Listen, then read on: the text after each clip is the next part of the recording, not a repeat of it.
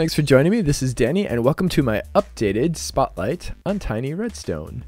If you did see the last spotlight, some of this will be familiar to you, but a lot of stuff is brand new. Tiny Redstone is a forge mod for Minecraft that adds many tiny redstone pieces that you can put together on redstone panels to form tiny, compact redstone circuits. These circuits can be copied onto blueprints, shared inside and outside of your Minecraft world. They can be picked up, moved, rotated, linked with other panels, and you can even dye them to match your build.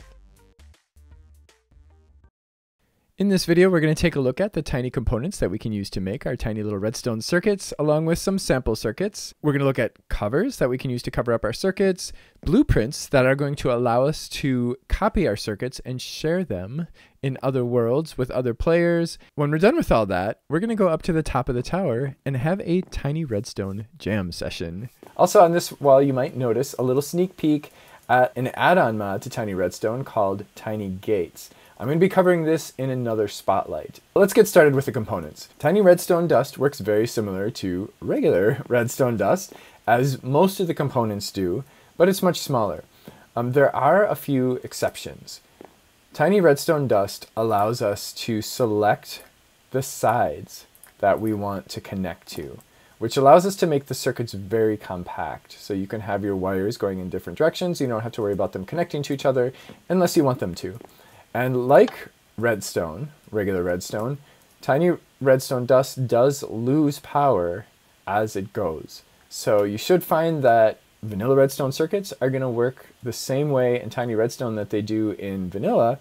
And we also do have integration with the one probe. So if you look at the one probe, you can see in the upper left-hand corner, as I'm hovering, it's showing me the power level. Tiny redstone torches, again, they work pretty much the same way as vanilla torches. They are turned off by a redstone signal, and they can attach to the side of the blocks or the top of the blocks. One extra thing that they can do in order to, again, help you to make your circuits very small is you can place them on an angle on a flat surface. So as you can see, these are angled, which means that when this gets a redstone signal, it's going to turn that torch off, which means that you don't have to have an extra block there. So again, it lets you make your circuits a little bit more compact. Other than that, they work exactly like vanilla redstone torches. They do have a burnout if there's a loop, and they also have a one tick delay, one redstone tick. And then of course we also have the tiny redstone block. This tiny redstone block works just like the vanilla redstone block. It outputs a strong signal of 15 on all sides in every direction. The tiny lever works just like the vanilla lever. We have a tiny wooden button and we have a tiny stone button, and just like their vanilla counterparts, the tiny stone button will output a redstone signal when you click on it for 10 ticks, and the wooden one will output for 15 ticks, so a little bit longer. And then the pistons. So here is just a regular piston, works just like a vanilla piston. It pushes blocks. It can push up to 12 blocks. It can actually push them across panels, because anytime you have panels together like this, they're essentially linked. And then the sticky piston does exactly what you would expect it to do. It pushes blocks and it pulls them back. The tiny solid block, which looks like a little wool block, and the tiny glass block. These behave, again, just like their vanilla counterparts. So the glass block works like a transparent block, where it will not transfer redstone. So if we allow that torch to turn on, we will see that redstone is not being transferred there, but there is also a torch under this tiny solid block. If we turn this switch on, it does end up powering that redstone and then that light. Also, just like the vanilla transparent blocks, redstone is allowed to travel up the block, but it will not travel down. So you can see that it's continuing here on the solid block, but it stops there with the transparent block. Again, just like vanilla comparators, this tiny comparator here is reading this hopper. So it is giving us an output of 3 based on how much stuff we have inside this hopper. And I actually have this looping over to this redstone torch, which is blocking this hopper, just to kind of show an example of how you might use this. So currently this hopper is locked because there's a redstone torch on it, but as soon as we add a block here, it's going to let it through, because then that signal becomes greater than 3. So if I just throw this in there, we can see our signal is now 6, and it's going to continue to allow blocks through until it gets down to 3. So it's letting those drop in there. and then that will turn off. So you could use that for a sorting system. It also will compare signals. So with this lever on, we can see that we are getting a signal of 9 here. This is a signal of 10 coming in on the side, so it is outputting nothing. This side is on subtract mode. So again, we have a signal of 10 here. We're getting a signal of 10. 10 minus 10 is 0, so we're outputting nothing. Now if we shorten these links so that we are now inputting 13 here, we will see that it is outputting the 13, and it'll change a weak signal into a strong signal, as vanilla comparators do. And of course, this will subtract 10 from 14, and it is now outputting 4. So that's the comparator. And the repeater, again, works just like the vanilla repeater, where it delays the signal and it makes it 10. So here I've got a little clock made with 2 repeaters that are set to a tick of 4. And of course, if you look at the one probe, you can see that it is telling you the tick number also. There's also Huila, or however you want to pronounce that, support as well. I am currently in 117, which Huila does not exist for 117 yet. And then, of course, the observers, just like the vanilla observers, these two are facing each other, so they're giving us a fast thing, but they will output a pulse whenever the block that they're facing changes, or if you place or remove a block. And of course, they're super cute, right? Tiny redstone lamps. They're just like vanilla redstone lamps, except each one will give us an output of 1. So you can control exactly how much light you want your panel to output. A regular redstone lamp gives us an output of 15. So you would need 15 tiny redstone lamps to output the same as a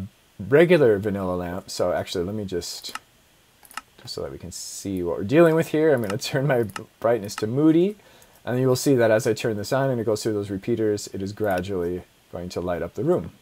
And then if I turn it off, it is gradually going, well, actually it's not going to gradually dim because of that, but here, let's just, ta-da! My favorite block of all, and that is the tiny note block. It's my favorite just because it's so cute and fun. And actually, we're going to be playing with note blocks upstairs, and I'm going to show you a few examples. So again, they work just like vanilla, except they're much more convenient. You right-click on them to change the note, just like vanilla. But if you take the redstone wrench, which by the way can also be used to rotate these and to pick them up. However, because I'm in creative mode, if I pick this up, it's going to destroy it. But we can also, if we right-click on the tiny note block, we can change its instrument. Any note block can play any instrument. You don't have to worry about what block it's on top of.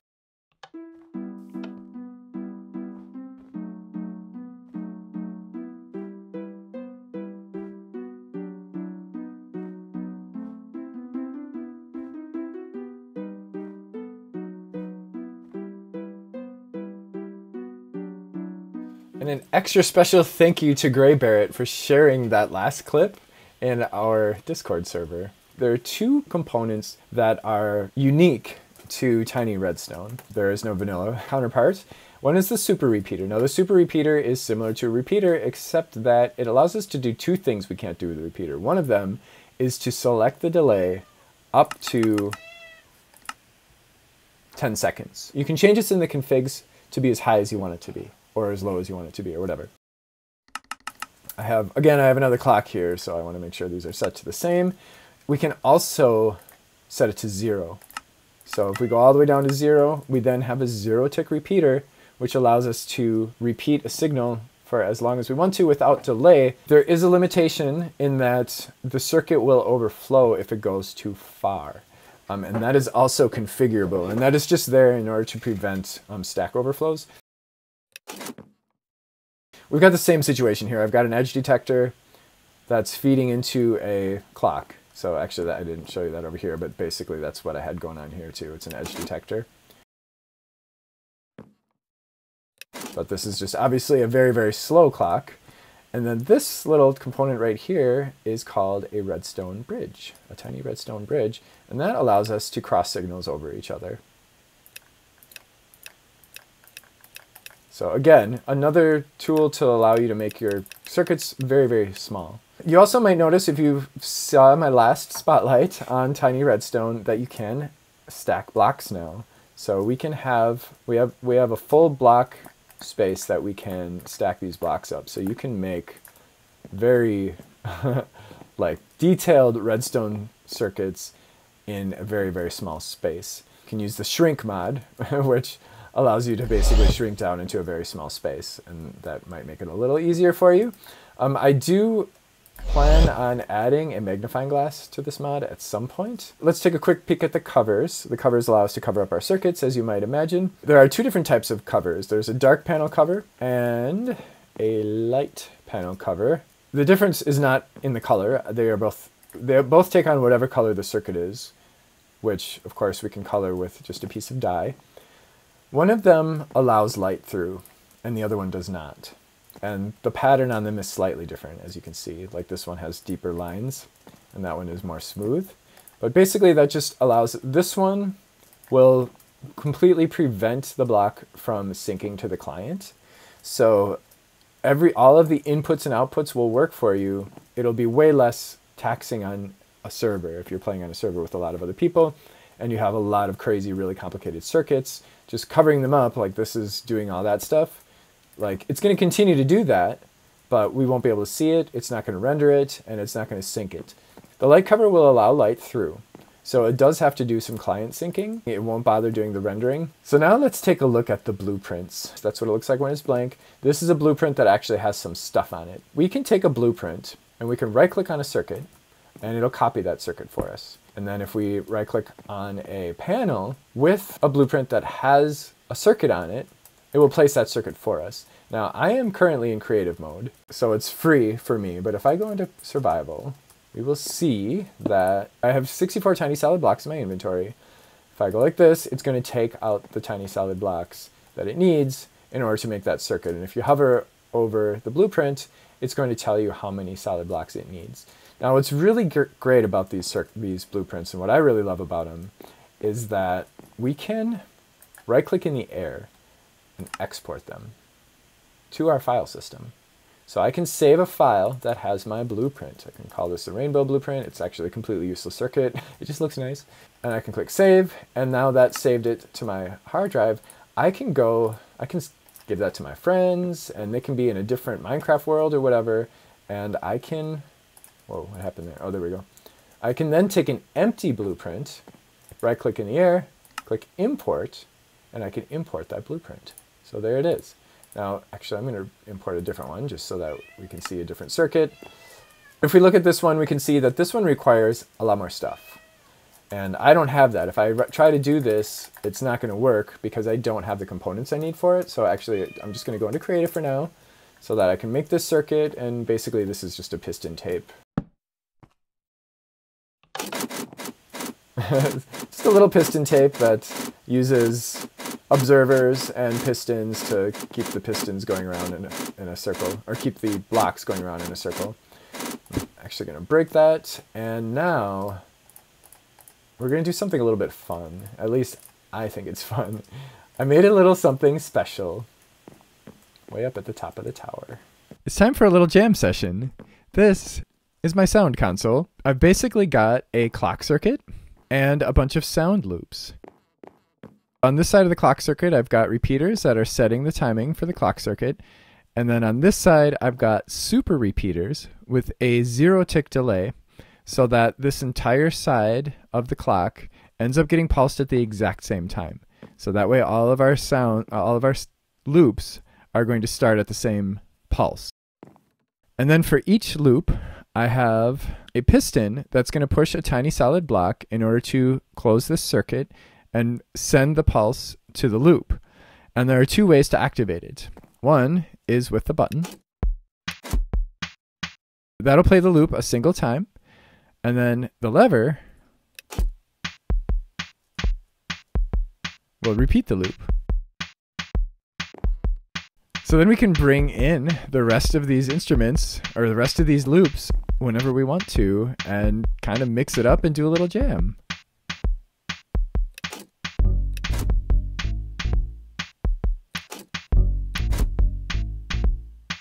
Now we do need to make sure that we click the button or the lever when the redstone signal is on the other side of the clock. Otherwise it won't come in at the exact right time.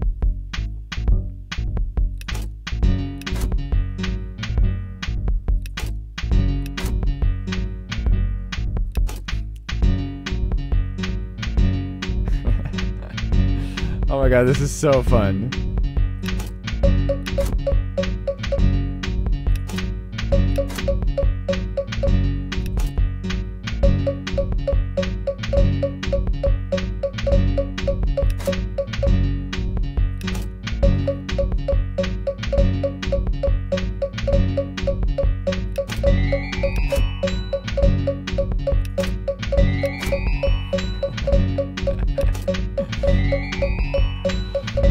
Jamming! Check this out! In a tiny little space. Nice. So then when we flip this lever, it is going to finish the loop, of course.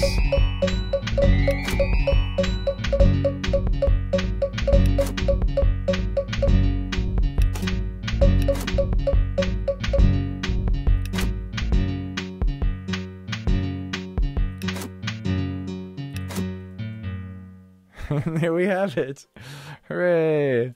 Oh my god, that's so fun. So that is Tiny Redstone. I hope you enjoyed this video, and I hope you enjoy Tiny Redstone.